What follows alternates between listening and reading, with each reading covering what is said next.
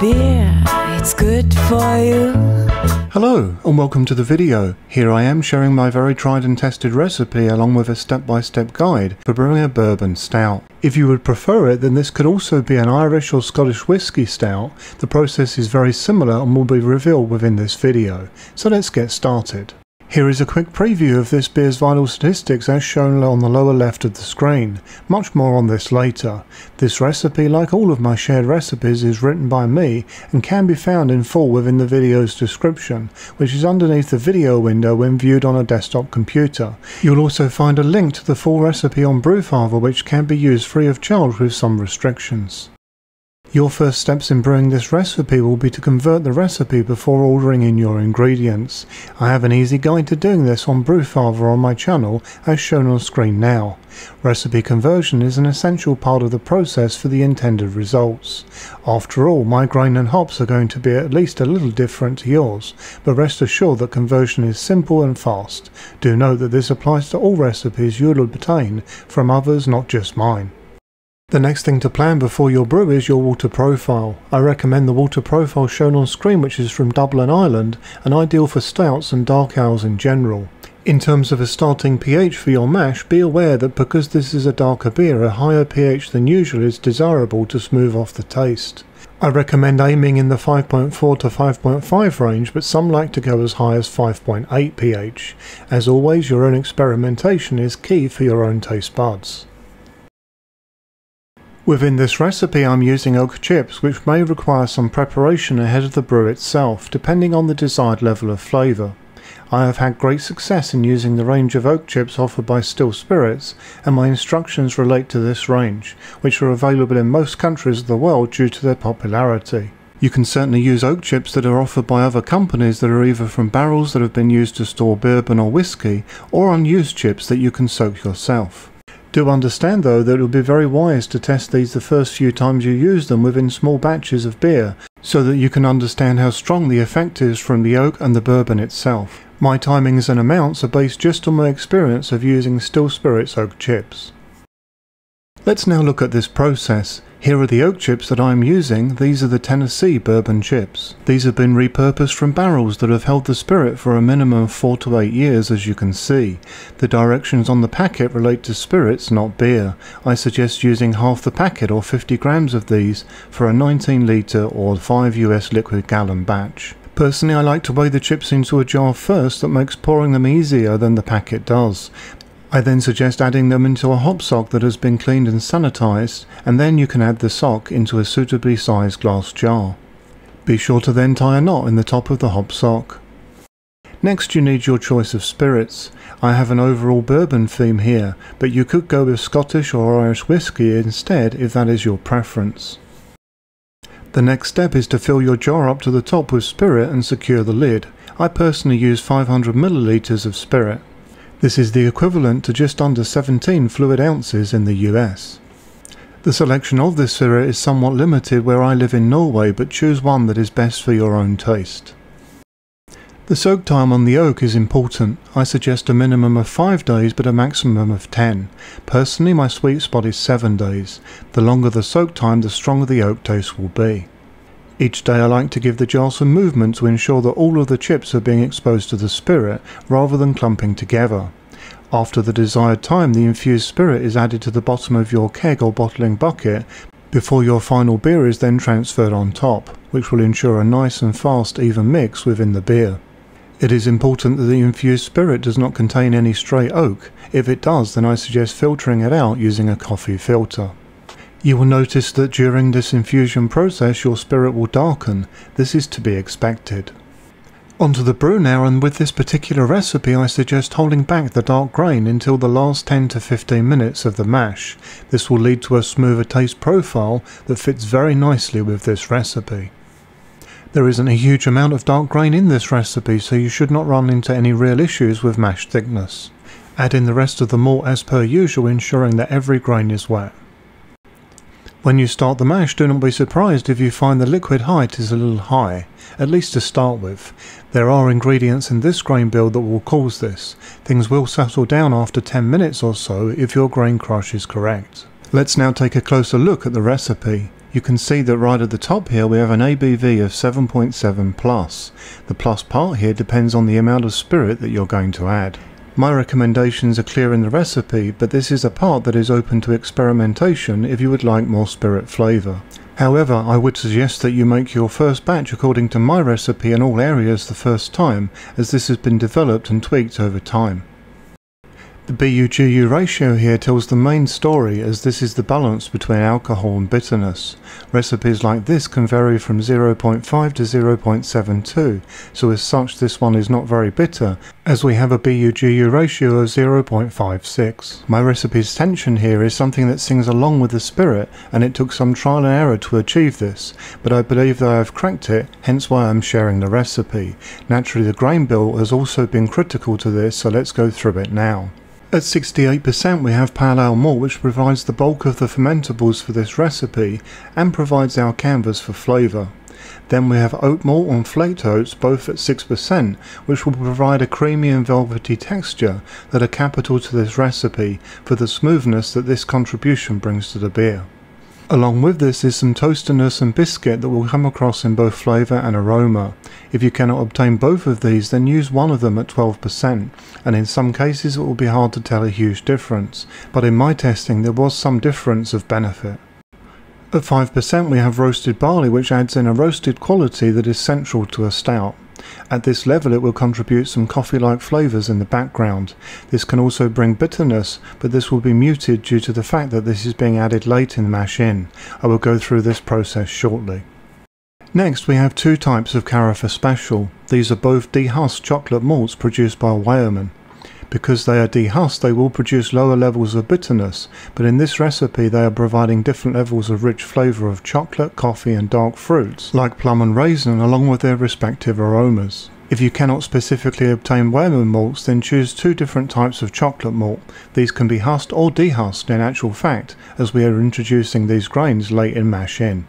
At 3% of this grist we have wheat malt, which is purely in this mix to add in its own type of creamy texture, but it will also assist with head retention. The Crystal 150 at 2% adds in a little sweetness and body and acts as support for the malty element of this grist. This is further backed up by a small amount of black malt, which adds in its own subtle background notes of dark fruit, caramel and chocolate. And finally we have lactose or maltodextrin. Both of these will increase body, mouthfeel and head retention. Lactose, however, will add in a little extra sweetness too. Usually I just write in lactose to my recipes and feel that this recipe is best with lactose over maltodextrin. But at this level the difference is slight, and after testing both versions I am happy with both. This isn't always the case like with my low ABV IPA, but when possible I will list both in the recipe for the brewer to decide on, because I am aware that some are lactose intolerant. The most important thing from my perspective is to just present recipes that I feel are the best they can be. I would usually suggest adding lactose or maltodextrin towards the end of the boil, but they can also be added after being boiled in a little water and cooled to your bottling bucket or keg. As already discussed, I suggest adding the dark grains into this recipe late, so stop your pump and remove your top plate if you have one, and then it is best to give the malt already present a fair stir.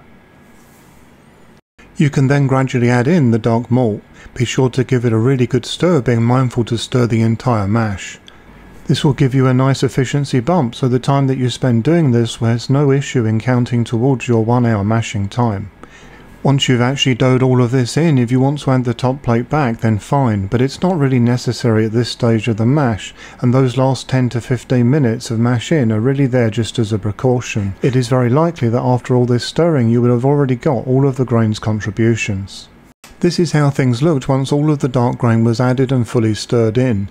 This is actually video, but when you mash in without the top plate on there isn't much to see anymore, but recirculation is still at work for you within a brewing system like this one. After mashing out and then sparging, I then headed for the boil.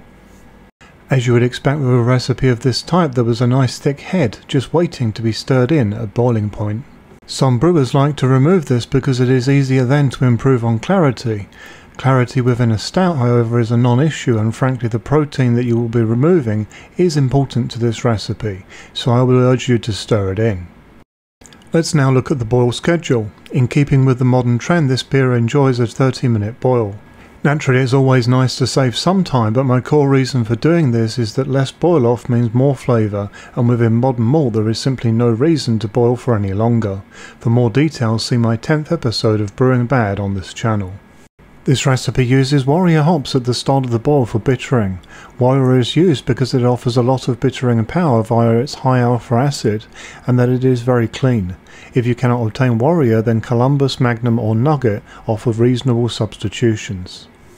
Halfway through the boil we have East Kent Goldings hops, which are used to add a little hop flavour and aroma in the form of mild herbs and spice. If you cannot obtain East Kent Goldings, then other types of Goldings or Fuggles will do the job also. Furthermore, I have listed yeast nutrients which will boost your yeast health and provide a nice level of assurance for your fermentation. And then lastly, a quick reminder that the lactose or maltodextrin can be added late during the boil. After the boil I started cooling down the wort using my counterflow chiller. This starts as a recirculation back into the system while I am waiting for the temperature to come down before exiting the wort into my fermentation vessel. I performed this transfer at around 35 degrees Celsius, which is the equivalent to 95 degrees Fahrenheit. This temperature was used because my yeast of choice for this brew is Flaked. This yeast gives a very pleasing taste result for this recipe and has an added bonus of smoothing out the brew and having it in a prime state usually within 1 month, but sometimes less, which is certainly faster than you would see with regular yeast. You could use a regular yeast for this recipe, but this will also mean a change in attenuation rate, so I would then suggest balancing out the final gravity so that it matches the original. With Flaked I recommend a fermentation temperature of 35 degrees Celsius or 95 degrees Fahrenheit. If you are unable to reach these temps, then ensure that you have at least 25 degrees C or 77 degrees Fahrenheit. Otherwise you're going to move from an ale profile into a lager one. This effect is not something you experience with most other types of yeast, but it certainly is with Flaked. At the recommended temperature I fermented this without pressure and the fermentation was complete within 24 hours. Lower temperatures will see an extension to this time. I left the temperature at the same level for a few more days just to be sure that attenuation was fully complete before gradually lowering the temperature to my keg temperature. The total time in the fermenter from start to finish was 7 days, but if like me you experience a 1-day fermentation, you could certainly reduce this time further if it suits you. It is now time for the pour and tasting. As you can see from the pour, this beer has a very dark brown edge to it, whereas the head has a nice tan colour. However, at more of a distance it can certainly appear to be black because it is so dark. I am using the Kegland Stout Spout to pour this for a pleasing enough nitro substitute. At the point that you see this beer at now, it has been in the keg for just over 3 weeks at an average of 5 degrees Celsius or 41 degrees Fahrenheit with a pressure setting of 12 psi. To obtain the best flavours and aromas from this beer, a drinking temperature range of between 10 to 13 degrees Celsius or 50 to 55 degrees Fahrenheit is recommended as a minimum. Those with less delicate taste palates may find a temperature as high as 16 degrees Celsius or 60 degrees Fahrenheit is optimum. To enjoy this beer to its fullest with all its complexity, I suggest taking in its aroma first before sipping and sampling the flavours. Let's now move on to my tasting notes, starting with aroma. The aroma here is complex and is mostly shared between bourbon, chocolate, coffee and oak, along with roasted notes. This beer is very smooth with a moderately creamy entry with a nice extra texture to it, complex flavours that change as you make your way down the glass, that are made up of chocolate, coffee with bourbon and oak come in the finish. You will also detect some very nice roastiness along the way too. In terms of notes, I have designed this beer to be very smooth and easy, but with complexity that makes it interesting as a treat kind of beer.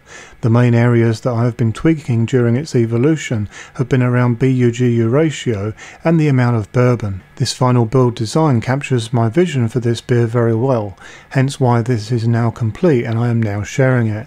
Much of my final testing was made during the summer, and this beer worked very well then as an evening tipple. I believe that some will find this to be a very nice beer to brew for Christmas, not that it really needs much conditioning time if you use Flaked. Certainly it tastes like a stout that is over 12% to myself and others that have sampled it, rather than the actual ABV that is involved here.